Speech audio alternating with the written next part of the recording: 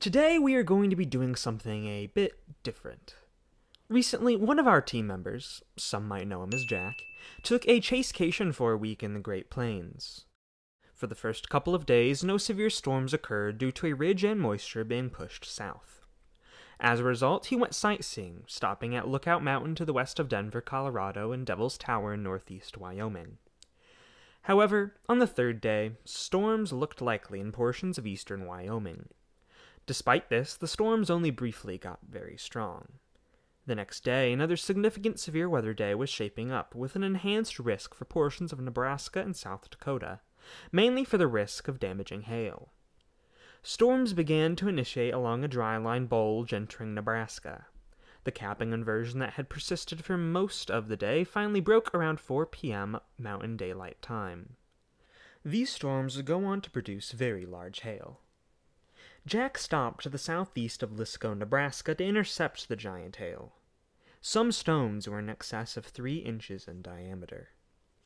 As the storms moved into the lower terrain of Nebraska, they encountered more stable air and quickly dissipated. Then, on the 4th day, June 28th, he caught a tornado to the south of Kimball, Nebraska. His day started in a little town called Ogallala, Nebraska.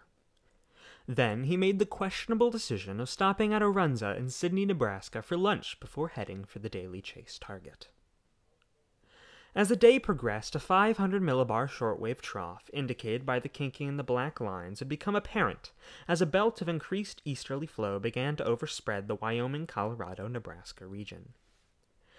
At the surface, winds are oriented out of the east-southeast, with temperatures in the low 70s.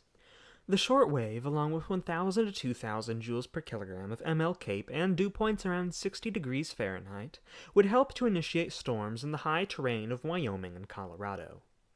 Very elongated hodographs with 0 to 8 km shear around 60 to 70 knots and steep lapse rates of 8 to 9 C per km supported the threat for very large hail.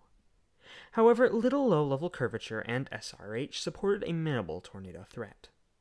As such, the Storm Prediction Center issued a slight risk for the region, mainly for the threat for large, damaging hail. They also noted a minimal tornado and wind threat. Jack traveled and waited for storms in LaGrange, Wyoming. At around 3 p.m. Mountain Daylight Time, a cell initiated on the Wyoming mountains near the town of Chugwater. Initially, it remained fairly anemic.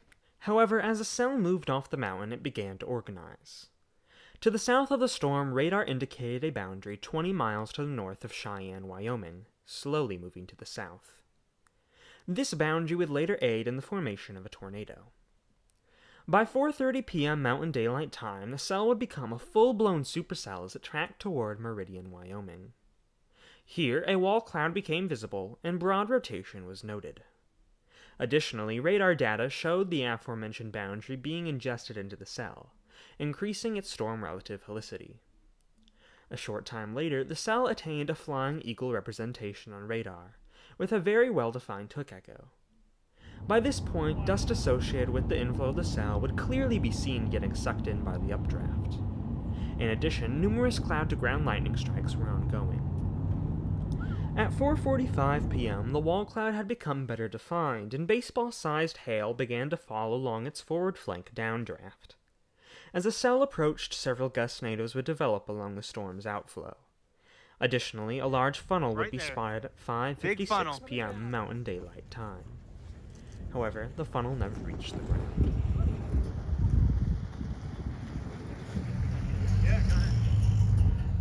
At approximately 6:35 p.m. Central Daylight Time, Jack spotted a small vortex in a field to the south of Kimball, Nebraska. In mere seconds, the tornado would take on a multi-vortex state, with several vortices being seen rotating beneath a bowl-shaped funnel. Over the next few minutes, the tornado would begin to grow into a large, dusty stovepipe, as it roamed the open lands of extreme southwestern Nebraska. Jack would remain in position for a couple of minutes as the tornado grew and approached him. He would then move a tad further east down the road as the tornado began kicking up more dust from the ground.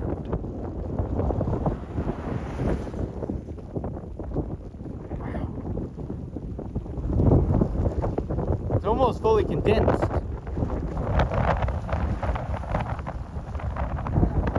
Hell yeah! Woo!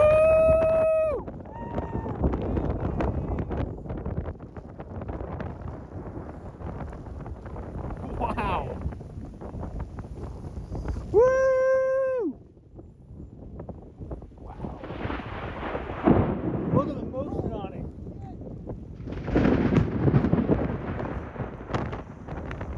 That's getting a bit close. That's almost fully condensed.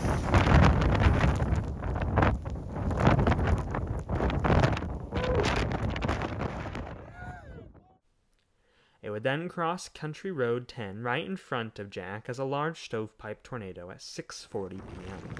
Woo! Look at that. Big tornado. That's so much. Yeah. I think I got this. Woo! Look at that. Look at the bottom. You can still see multiple vortexes. Strong inflow. Lightning. Woo! I'm getting soaked. Hell yeah. Soon afterwards, strong winds associated with the rear flank downdraft started to plow him as the tornado progressed to the southeast. The tornado would remain on the ground for several more minutes before lifting just before crossing into Colorado.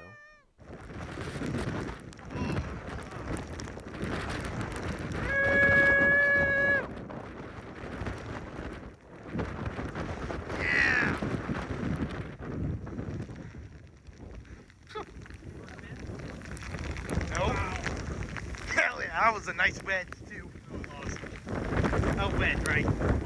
Almost wedge. Super fat stovepipe. Fat stove. Alright. Still some ground circulation. After roughly 5 minutes, the tornado had crossed Country Road 10. A satellite tornado was soon seen. However, it remained very brief. Additionally, twin tornadoes were briefly spotted as the original satellite tornado was dying. Thankfully, due to the tornado remaining over very rural areas, the tornado only caused minor damage. This included picking up a plastic tube from a farm and snapping a 40 to 50-year-old power pole. The next day, more severe storms were forecast. Several storms initiated off the mountains of Wyoming, however, they began interacting with each other and quickly went outflow dominant. On the final day of his chasecation, yet another day of severe weather was forecast. However, unlike the previous days, storms looked like they would be fairly weak. Despite this, Jack did catch a couple more tornadoes in eastern Colorado. Still little tornado there. Now it's interesting, we have two mesos here, I think. We got one over here and one there. Whoa. Where are we at? NWS Goodland just tried to call me. North of Stratford. North of Stratford? Yes, this is Stephen Jones. You just tried to call me. I was just going to call in to report we just had a brief tornado on this storm that is just north of Seaburg. Wow. Yeah, brief tornado. We have rather rapid rotation ongoing right now, about 2 miles to the west. What highway are we at right now, Max? On the highway north of Seaburg. Yeah, we're on Highway 59 looking due west. Rapid rotation, just had a brief touchdown. It looks like it's about to touch down again.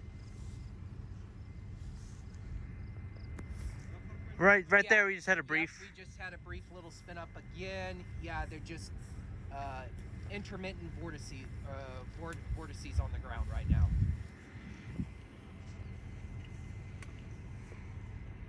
Yep. Yeah. All right. Yeah, Thank you so much. Bye-bye. Probably gotta get going soon. Then, those storms congealed into a bowing segment, producing a very picturesque shelf cloud. The storms also began kicking up dust and eventually created a small dust storm as it moved into eastern Kansas. I do believe this would qualify. Like debris.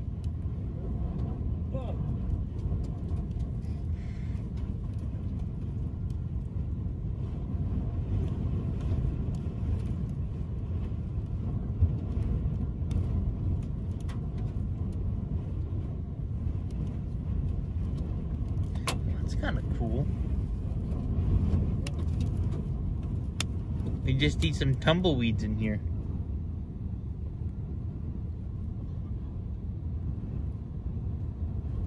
And just like that, Jack's chasecation was over.